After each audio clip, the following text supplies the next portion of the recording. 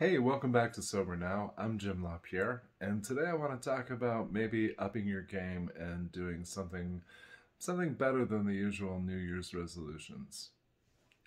I know that a lot of folks decide over the new year that maybe it's time to lose some weight, maybe it's time to get organized or develop some new habits. But if we're really super honest with ourselves, we don't really necessarily believe that we're going to follow through on that stuff. And there's an interesting timing piece at this time of year, which is that in January we often see a huge influx in folks going into treatment for substance use disorder. And I've seen that for about 20 years now.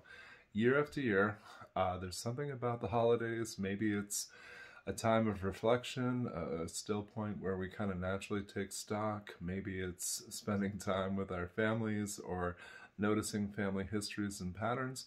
But an awful lot of us start to consider maybe it's time to make some changes with our drinking or with our use of substances.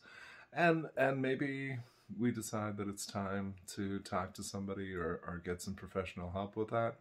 Or maybe we just decide to go on the wagon for a while. Dry January has been a trend for over 10 years now. It started out in the UK, and it's a very simple, straightforward challenge, which is to simply go 31 days without using alcohol. And that's obviously a brilliant investment. Now, you don't have to be an alcoholic to decide to take some time away from drinking. And depending upon what your goals are for the coming year, it could be a huge boon to the results you're trying to achieve. I think we often forget that alcohol contains an enormous amount of sugar, and it also contains a huge number of empty calories. So if your goal is weight loss in the coming year, or if you're struggling with a family history of diabetes, or you're already looking at your A1C, this is a fantastic way to improve your overall health. And it'd be interesting, treat it like a challenge and see what kind of changes you notice in yourself, in how you feel. What kind of maybe some extra income by virtue of not buying alcohol, maybe some unexpected benefit. And I say, you're certainly not really giving up anything important or precious. I know for a lot of us, the idea of a reward at the end of the day or something to treat ourselves is important. So that too could be a challenge. Just for this month, what are you going to do that's different, that's healthier? What are you going to bring into your life that's an investment? And what are your goals for the coming year? I think all of us have vague intentions, but we don't necessarily get down to actually planning and, more importantly, actually introducing some accountability into what it is that we're seeking. Now, if you're anything like me, accountability is vital. My good intentions are not sufficient. My ideas and my plans often fall through. But as soon as I share my goals with other people, I increase my follow-through about 1,000%. Too many of us view it as acceptable to let ourselves down or disappoint ourselves.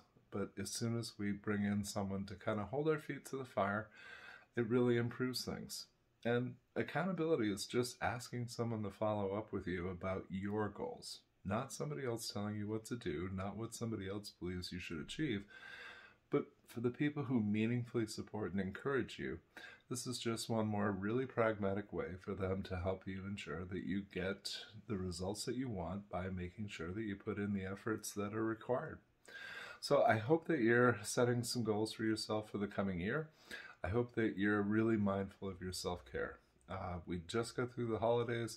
For a lot of us, the winter is long and hard. Maybe we spend a little too much time on the couch or eat a little too much takeout or spend just a little bit too much time in front of a screen. So I hope that you're connecting with friends and family, even if that's just virtual. I hope that you're taking good care of yourself through the course of this pandemic. And I hope that you'll reach out to me.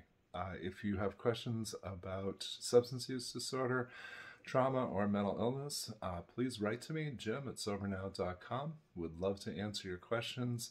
Would love to hear about topics that you'd like to see covered in future videos. And I'd love for you to check out our site, sobernow.com. Just moved to a monthly subscription. So for an extraordinarily low cost, you can start doing treatment right at home at your own pace with complete confidentiality and complete anonymity as well. So Please connect with us. Put a quick like on this video and share it with friends and family so that we can expand this conversation. Take great care of you, and we'll talk soon.